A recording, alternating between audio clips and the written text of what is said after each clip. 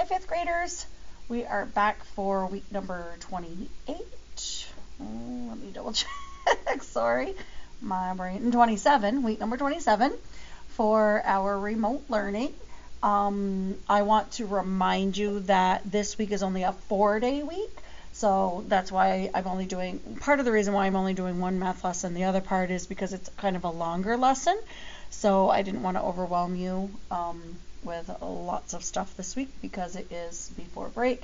And I want to make sure you get everything caught up completely and handed in. So that way you can start after spring break fresh and with a clean slate with everything done. So please make sure you get everything completed and handed in by Thursday. And Thursday will be the day that will be the last day before break. And then you are off from this Friday until April 13th. So I will not be posting any new lessons until April 13th. It's a Tuesday. Okay, so I just wanted to remind you that it is spring break coming up. These will be our last 4 days, and then you get some time off. So I really want you working hard for these 4 days, getting everything completely caught up and handed in, so that way you can start fresh, like I said, after spring break with a fresh, clean slate. Okay, so we're going to be doing Module 8, Lesson 5, the representations of area to develop procedures. So basically we're going to be able to find the product of fractions using an area model. So let's see what that means. If we have a contractor and they buy rectangular floor tiles for a home that he is building, how could we find the area of the tile? So we can see that this tile is 3/4 feet by 1/3 feet. Now to find the area of anything, we multiply length times width, right? Area equals length times the width. So to solve this problem, we would be multiplying 3/4 times 1/3. But I want to show you, visually how that would look on an area model. So I want to first, we're going to do 3/4 across the top. So because 3/4, right, is our length. So I'm going to separate this into 4 equal pieces because it is fourths. So I need 4 equal pieces. And I know that it is 3/4. So what I'm going to do is I'm going to shade 3/4.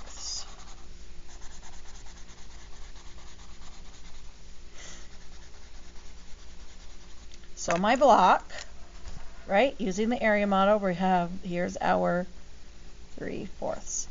Now I need to break it up in the other direction into thirds because I have 1/3. So I'm going to break up my square into thirds now.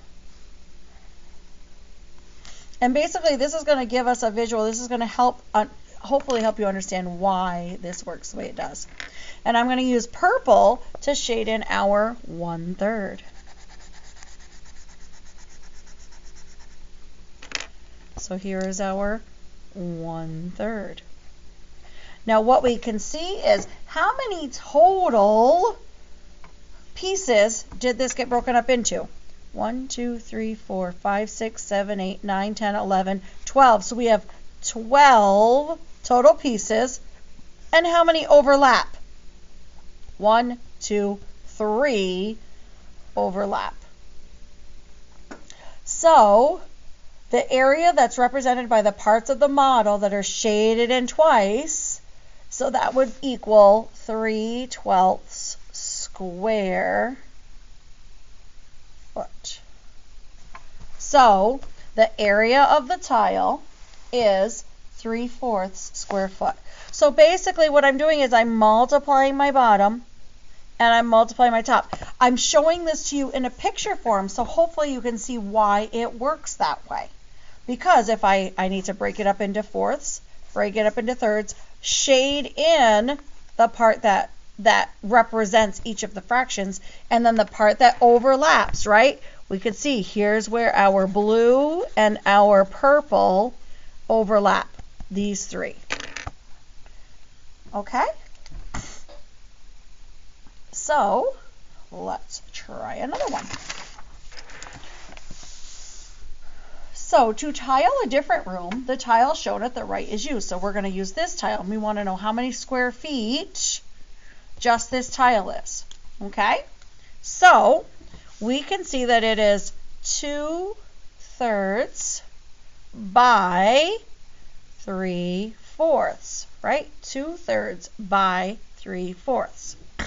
So I'm going to start across the top, so we need thirds, right? We use our denominator to break up our square. So we have thirds. And how many of those am I coloring in? I'm going to color 2 of those in, right? Because I have 2/3.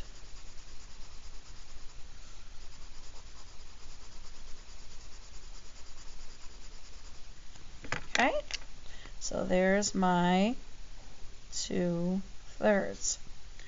And sorry, I'm just going to do it just a little bit darker because when I did the purple before, it was a little harder to see the blue. And now along the side, right, our area model, length times width. So we're going to multiply 3/4. So I need 4 equal pieces. So I'm going to first split it in half, and then I'm going to split the halves in half. So now I have 4 pieces, and I need to shade in 3 of them, right? 1, 2, 3.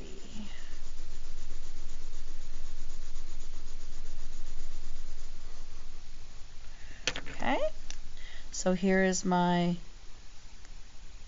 3/4. So I can see total, I have 1, 2, 3, 4, 5, 6, 7, 8, 9, 10, 11. I have 12 total pieces. And how many are shaded by both colors? 1, 2, 3, 4, 5, 6.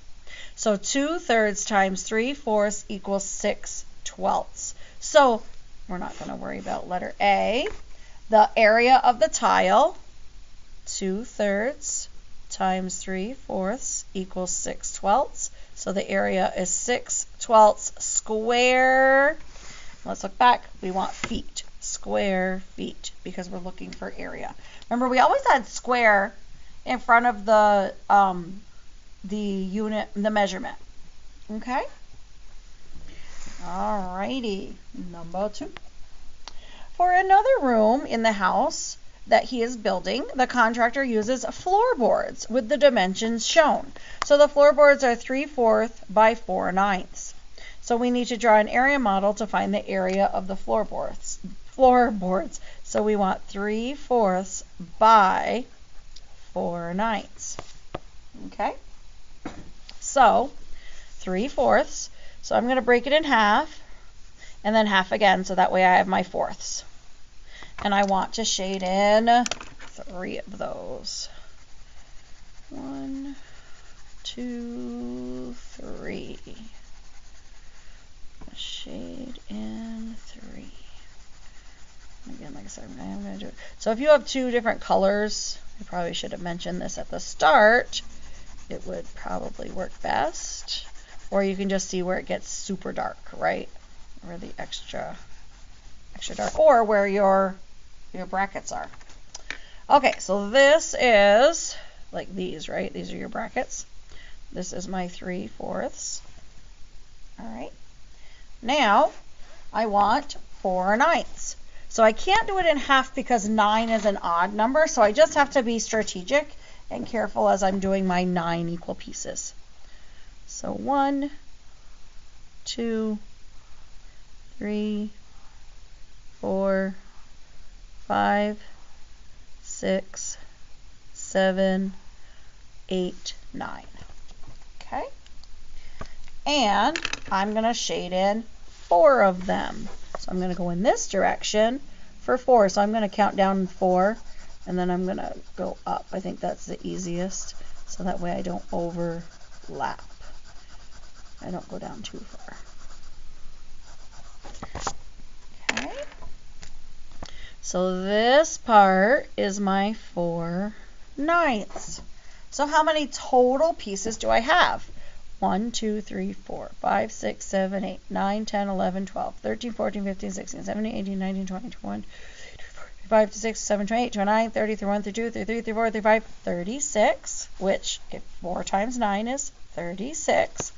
And then how many are doubly shaded? 1, 2, 3, 4, 5, 6, 7, 8, 9, 10, 11, 12, which 3 times 4 would equal 12. So the area of the floorboard is 12/36 square, and this time we're using yards. All right? So when we multiply, right, we multiply, so the area will be modeled with this equation. You're going to multiply the numerators, 4 times 3, then multiply the denominators, 9 times 4, and that's your answer. Okay? So we're going to skip C and D because we did the work, right? We don't need to write sentences. We did the work. All right, so could we do this without drawing a picture? I think we could, right? So, a store is selling new wooden floorboards that measure 2/3 yard by 1/12 yard. What is the area of the floorboard? So remember, area, length times width. So we would have 2/3 times 1/12. 2 times 1 is 2. 3 times 12 is 36. So the answer is 2/36 square, and our label is yards. Okay? We're not going to worry about drawing the area model to check.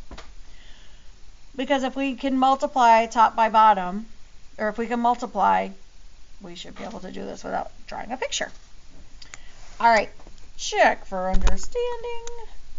Ms. Lynn is using tiles that measure 1/2 foot by 2/3 foot. What is the area of each tile? Write a multiplication equation to model the problem. 1 foot by 2 foot, or 2/3 foot. 1/2 foot by, 2/3 foot. All right, multiply your numerators. 1 times 2 is 2. Multiply your denominators. 2 times 3 is 6. So 2/6 square feet. To fit in a corner, the contractor cuts the tile as shown in half. What is the area of one piece of the cut tile? Write a multiplication equation to model the area.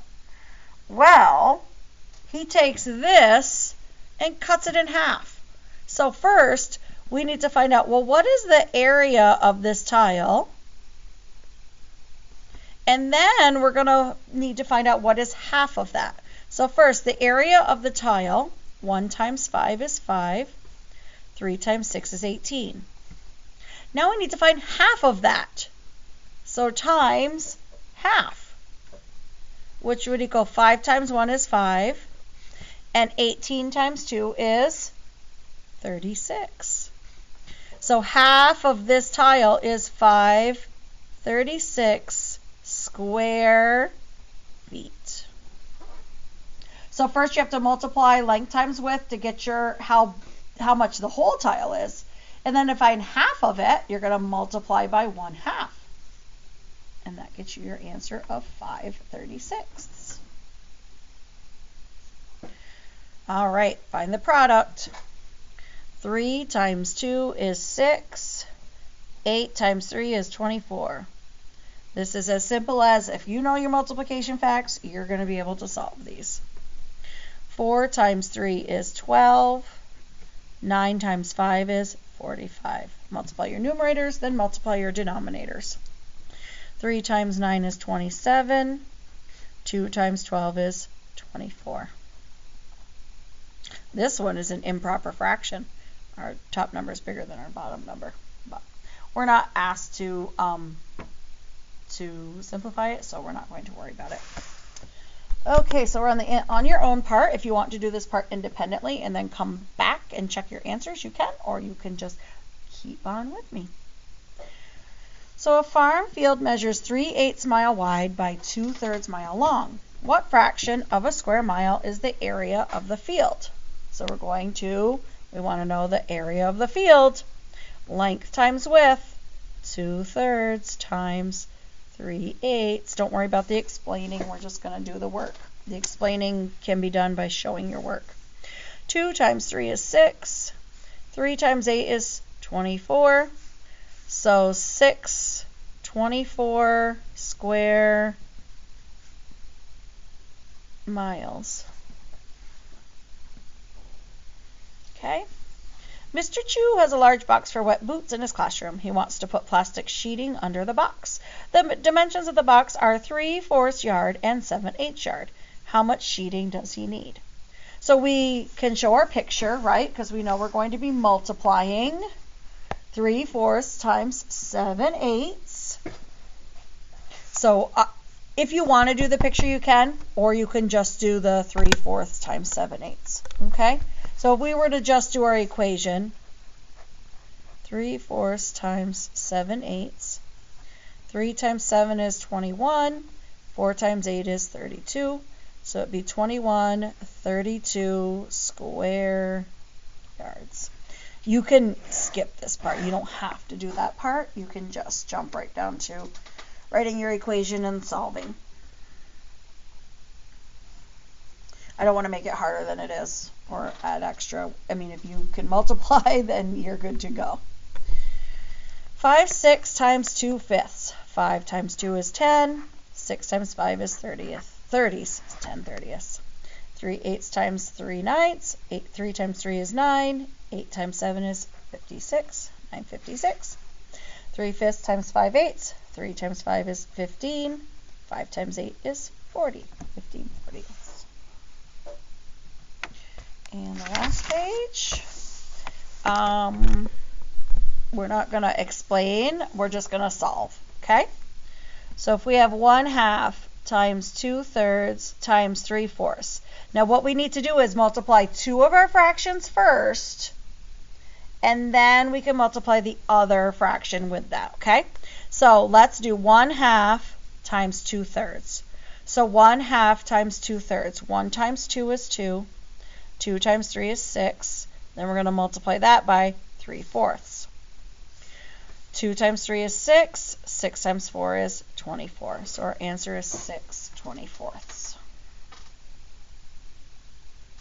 Okay, again, you do not need to do this, but if you want to, if this helps you, keeps you more comfortable and confident, go ahead.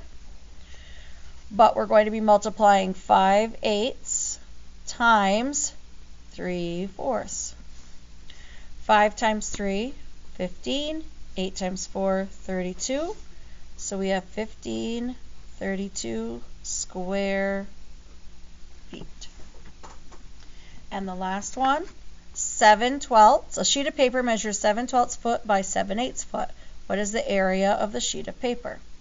7/12 times 7/8. 7 times 7 is 49. 12 times 8 is 96 square feet. Okay?